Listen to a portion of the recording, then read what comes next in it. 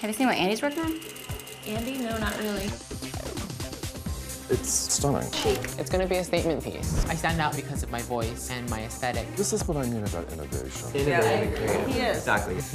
I loved your piece, Andy, and it was so creative. It's a technique that's really impressive as far as detail work. That's really, really cool, Andy. This is really cool. I think that you're a really cool dude. I hate you a little bit. If you can really knock their socks off, That's what I want to do. I know that my aesthetic is different. Kind of a futuristic warrior woman. I hope they get it. I mean, she's sexy. Very sexy. I don't have to go all the way to sex though. be careful that it not go slutty. Any shorter would have gone to Skankville. I kind of want her to look like a hybrid. I don't want to mess up. I translated Central Park to Mai Ling, the head waitress at this tea house, who does happy endings.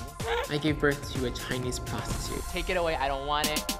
A fashion-forward person takes risks. I'm experimenting, which I don't know is a good thing. Jackie Kennedy would not have camel toe. Make it work. When I look at you, your style, I think about he's hip, he's with it, he knows where it's at. Shut up, you do not have the airbrush makeup thingy.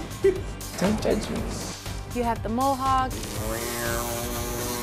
You wear cool clothes all the time. So these are my pants.